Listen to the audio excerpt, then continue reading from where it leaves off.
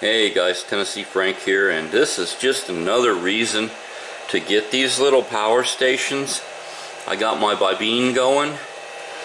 I'm charging my cobalt battery to the little blower that we have, and these batteries, they power a lot of other stuff. You can get like weed trimmers and different things.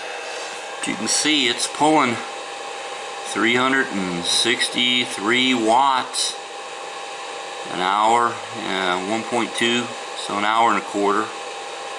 But that should be enough. You can charge these batteries up. That way in emergency situations you can still get some work done around the house. But this is a real quick, kind of a short video to show you these things are really handy. And I really recommend these bobines. I've seen a lot of reviews.